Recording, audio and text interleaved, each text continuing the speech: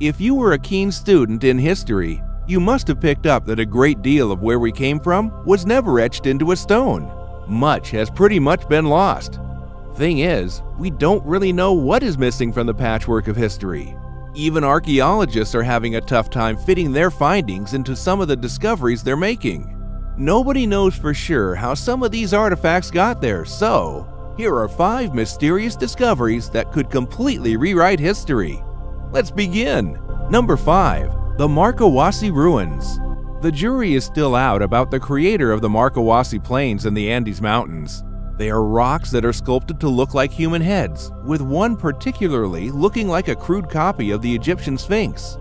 It is possible that these rocks took their shape by random erosion, but there are those who believe that aliens and mystical healing powers may have been responsible. One popular theory comes from an archaeologist who claims the site was built by a biblical civilization called the Masma, who traveled to Peru and carved crude imitation of the wonders they'd seen in Egypt.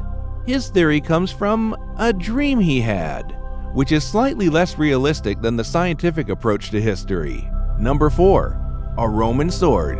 In Canada? This sword, found by a TV crew, is estimated to have been left there since 200 AD. That's not the only thing found.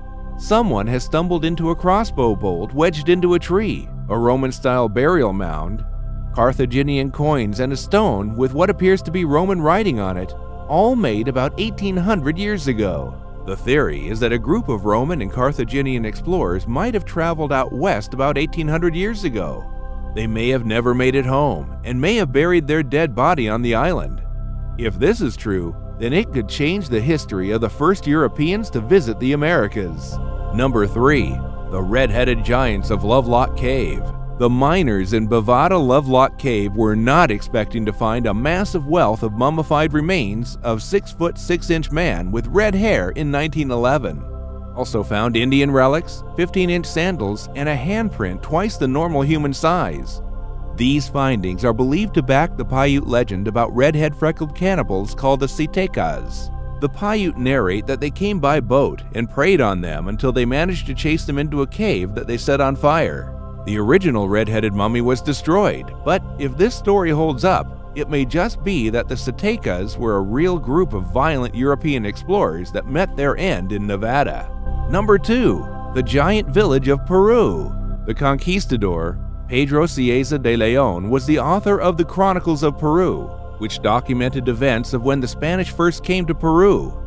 In his book, Cieza says that giants arrived in boats made of reeds as big as large ships. He narrated, "From the knee downward, their height was as great as the entire height of an ordinary man. A fire then came and consumed these giants." Could there have really been other foreign visitors to Peru? Who knows? Number 1. North American legends of white giants. It may be that Greek explorers beat all other European nations in the race to the Americas.